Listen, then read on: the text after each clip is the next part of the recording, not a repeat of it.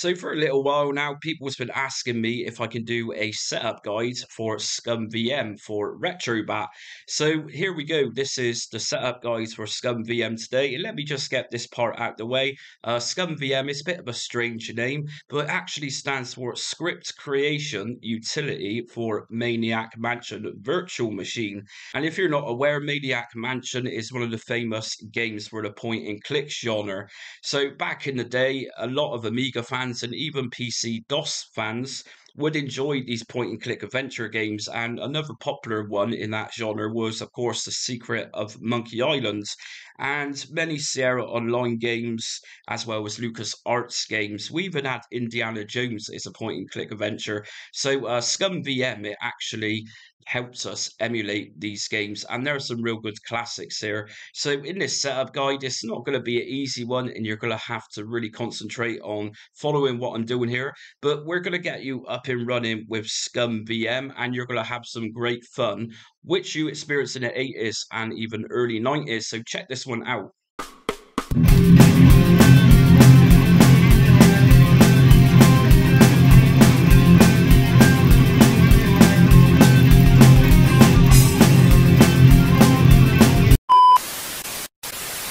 So if you're new to my channel and you like today's video, do hit notifications and also make sure subscribe and like so you don't miss upcoming content for Retrobat, and do check out my playlist for Retrobat. I've got many guides at this point as well as other front-end systems that I follow and do videos for on my channel, such as RetroArch, Launchbox, Batacera. I'm even doing Raspberry Pi these days. So anyways, we're talking about ScummVM today, so it's a little bit out of the ordinary for a Retrobat setup, but we're going to get there. So first of all, what we need to do is just head over to this Libretto website, and there's a file here that we need to download, and the file is scummvm.zip, and you can find this under the initial configuration part. So once you've downloaded this zip file, this is what you're going to get, and we got ScummVM here. So what I'm going to do first is just double left click on this one to open this up. And we've got the ScummVM folder inside of here, which has got a couple of extra folders inside. So I'm going to just drag this one out. Okay, so once we've extracted that, what we're going to do next is just delete this zipped folder. Just right click and delete on this. Next thing we're going to do is go into the Retrobat directory, and the easiest way around this is by right-clicking on your Retrobat shortcut, open file location, and we're looking for the BIOS folder in here, and here it is. So just go inside of here, and if you drag this down, we're going to find a ScummVM folder. So let's double left click in the ScummVM folder, and once we're here, what we're going to do is just drag this ScummVM folder inside of the Retrobat BIOS ScummVM folder. It's as simple as that. So what we need to do next, once we've done that, is open up Retrobat.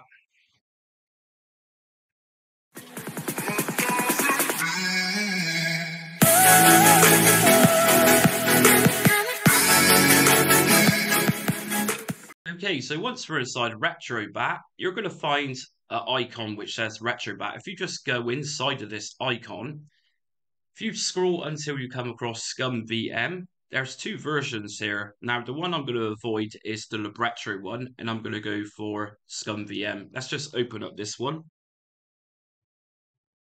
And it says the emulator ScummVM is not installed. Install now. So I'm going to go ahead and press yes.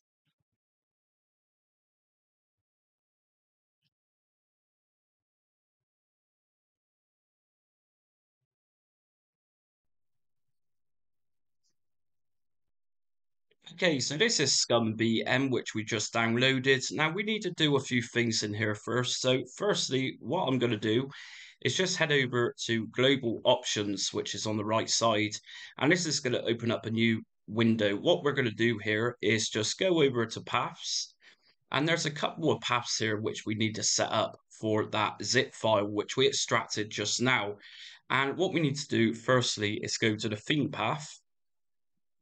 And this is going to open up a directory window. So we need to search for our Retrobat directory from here.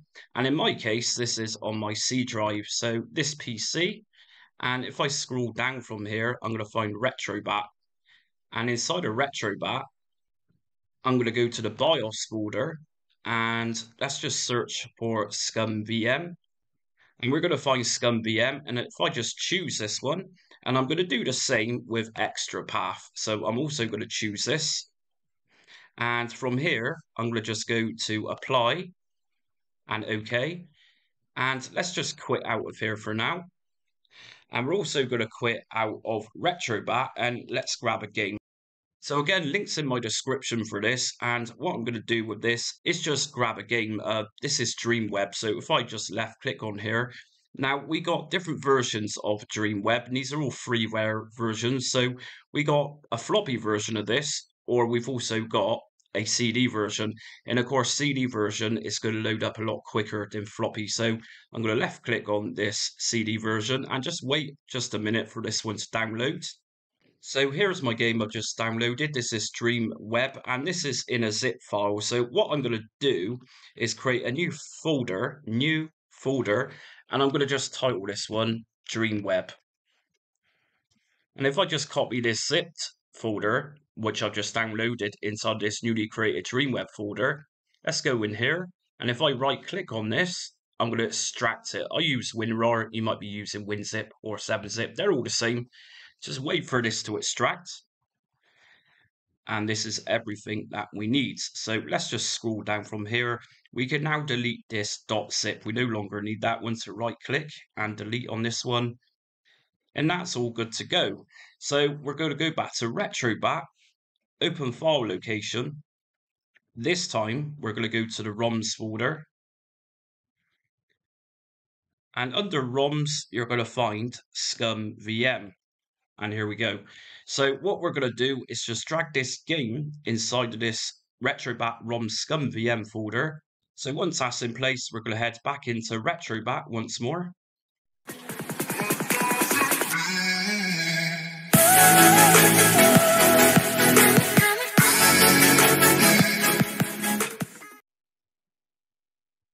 Okay, I'm back into Retrobat logo and we're going to find ScummVM again.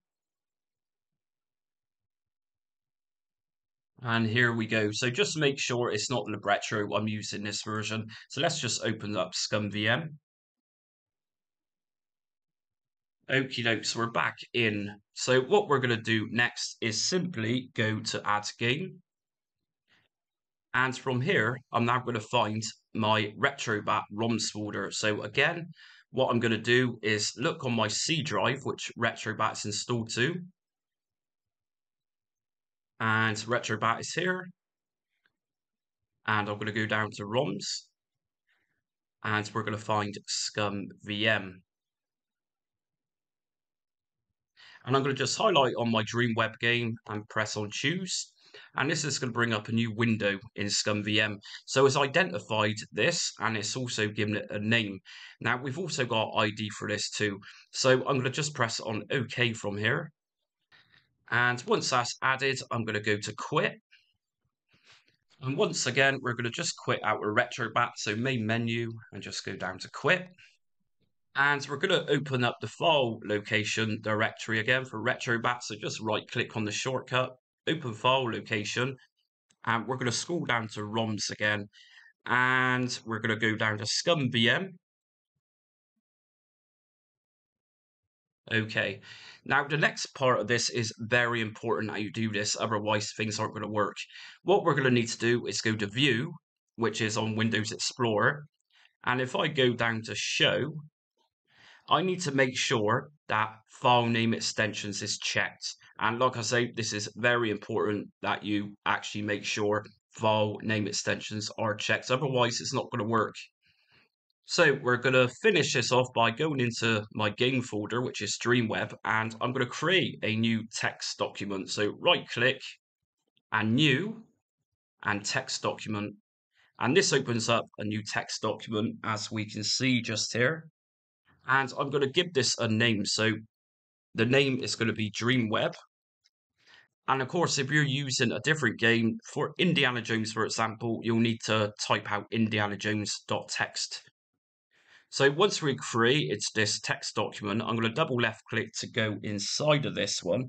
And what we need to do next is find the ID for this game, and we're going to type this into this text document. So if we head back over to the ScummVM website and we go to compatibility, which you can find under documentation, this is the entire list of what ScummVM caters for, all these games. And I'm going to just look for my game, which is Dreamweb. And what we're looking for, like I say, is an ID. So once you found your game, Dreamweb in my case, here is the ID. And the ID of Dreamweb is literally Dreamweb, all in lowercase. So just right click on this, highlight it and go to copy and close this down. And inside of that Dreamweb text document that I've created, I'm going to right click and just paste the ID of this. And I'm going to go to File and just save this, and we can close this text document down.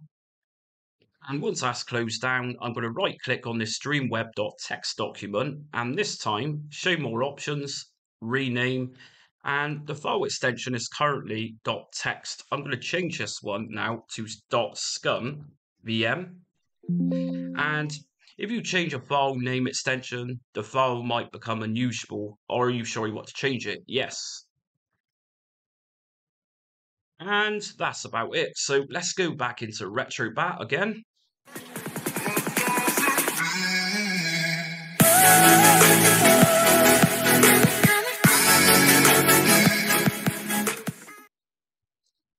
Okay, so we're inside Retrobat once again, and this time we're going to go ahead and find ScummVM.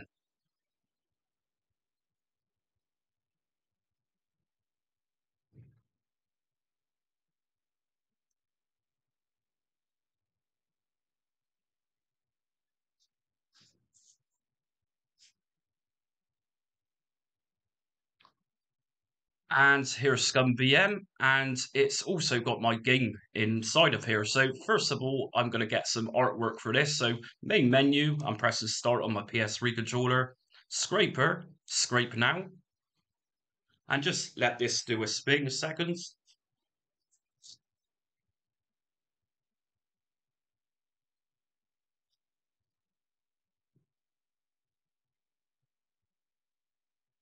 Okay, scrape and finish, update game list to apply changes. So just scroll up to game settings, update game list, and yes. And here we have it. Excellent stuff.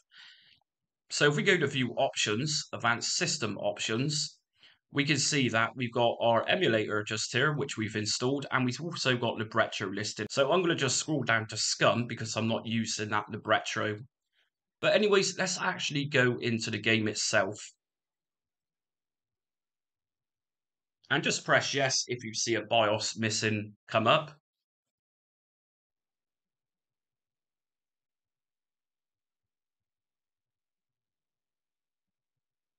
And here we have it. So you are pretty much good to go now and play some classic point and click games. A dwelling of pure thought shaping our futures. The Dreamweb.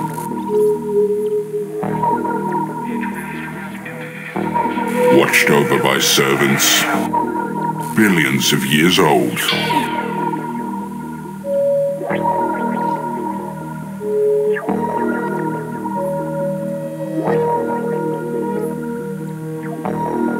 For centuries, the Dreamweb has been stable, but now evil is about to take control.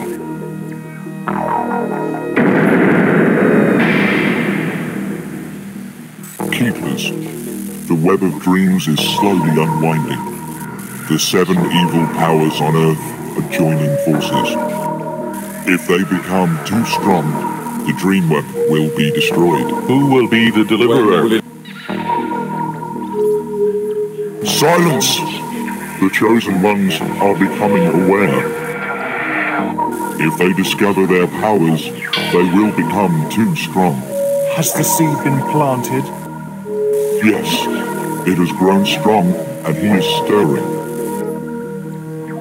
The time has come and they Okay, so let's look at some video settings for our ScummVM games. So if I go to view options, advanced system options, under shader set, we've got various shaders just here, or filters, including scan lines, Curvature is a really cool feature of the shader set options, which gives us an old school look. I'm going to just test this one out and select curvature and see what you think. Under decorations, by default, this one is selected, and this is going to be, well, as you see the decorations on the side rather than black bars. I'm going to go to none on this. Smooth games, we can put bilinear filter on. It's going to reduce the size of the full screen just a touch, but it's also going to clear up pixelation if that's your thing. So set this one to on. Vertical sync, I always put to on or yes to eliminate any potential screen tearing. And under visual rendering, we got scalar just here. And scalar is going to make some games look good, some's going to make it look worse. So that's just an option to experiment with. I'm going to just leave this to auto for now. And under anti-aliasing, you can go up to 16 times by this. And what anti-aliasing does is reduces wobbly edges on straight things. For example, if there's a fence and the top of it looks a little bit not even, anti-aliasing cleans that up. But it comes at the cost of hardware resources. So, just be modest and put that under 4 times, and that should be fine. And if we just go up to video, we've got render methods, and you can choose the way your games look on ScummVM. So, for example, if you want to give it an Amiga look, then select Amiga. Even a Macintosh, Apple Macintosh, we can have a black and white render just here, which looks like a really old school Macintosh black and white monitor, for example. So, lots there to experiment with. So that's it for my ScummVM Retrobat setup guide today. So yeah, like I said at the beginning of the video, if you like what you see in today's video, do hit notifications and also make sure to subscribe and like so you don't miss upcoming Retrobat content and beyond. And also be sure to follow me on social media. I'm on Instagram, Facebook, TikTok, and Twitter. And just to remind you, if there's a particular setup guide you need, which I haven't covered, check out my membership options and select next level. And that gives you a perk where I can upload you a video to answer your question. But until next time, stay retro.